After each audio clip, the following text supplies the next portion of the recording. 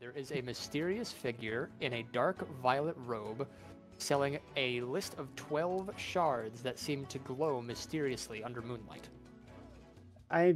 That is very intriguing. I'm gonna walk up to that person. All right. You walk up to the dark-robed stranger. In a bit of a whisper, she talks to you. Hello, love. I've been out in the desert looking for rare objects and assorted items, and I can see you've got yourself a discerning eye.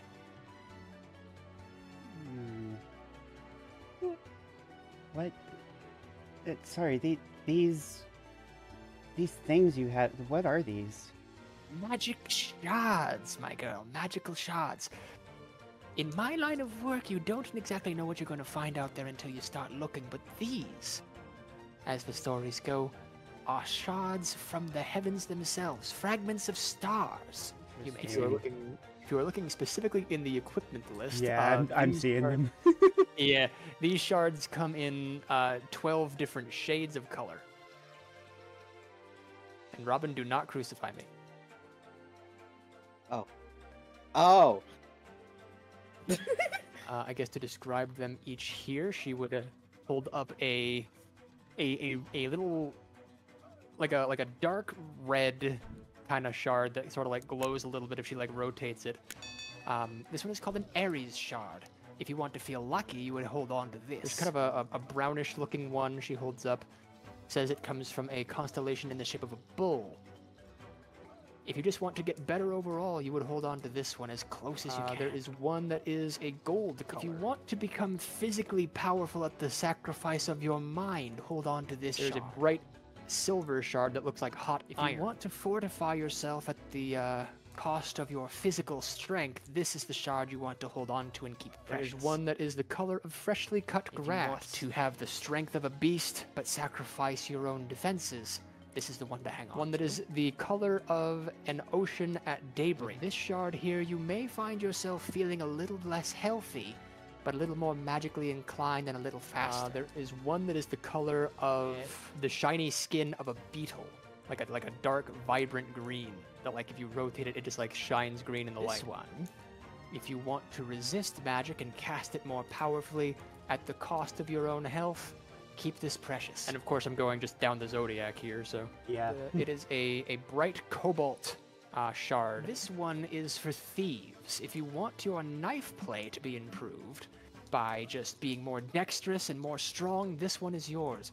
But your luck gets sacrificed. The next one is a dark black color, but if you shine it up to the light, it glows a brilliant blue. Let's see. This one, if you want to have the power of an archer, this is yours for the taking. Corn. It is a almost sickening purple color, like dark wine that is a little bit too strong to the smell. This one, if you want maximum health and maximum magic, is your best friend.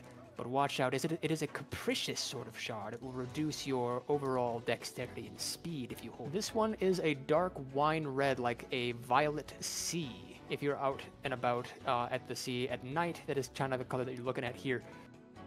This one benefits your strength, your dexterity, your magic, your speed. If you want to attack now and attack quickly, hold on to this shard like it is your lifeblood. Lastly, the Pisces ring, which is a bright pink color like a salmon. This one, if you just want to be a better fortified person overall, hold on to this. But they aren't cheap, mind you, child. No, no. Just one would cost you 2,000 gold. Are these homebrewed items or are these? These are actual items that are in Fire Emblem.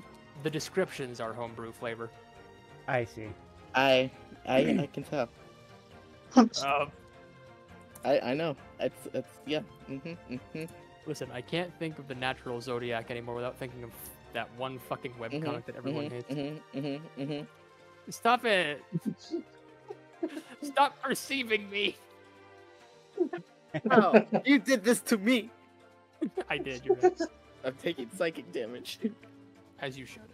These are very intriguing, but I do have my mind set on something else today. Maybe in the future I may come looking for these at some point. You're very shrewd. I'm An sorry. opportunity like not come every day, child. I know. But I also don't quite have the 2,000 that you would be asking for. I understand. I understand. These are very rare and valuable artifacts.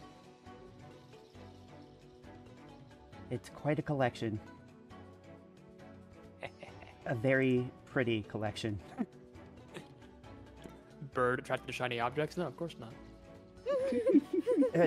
May I just hold one real quick? By all means. But do know I have eyes all over the city, child.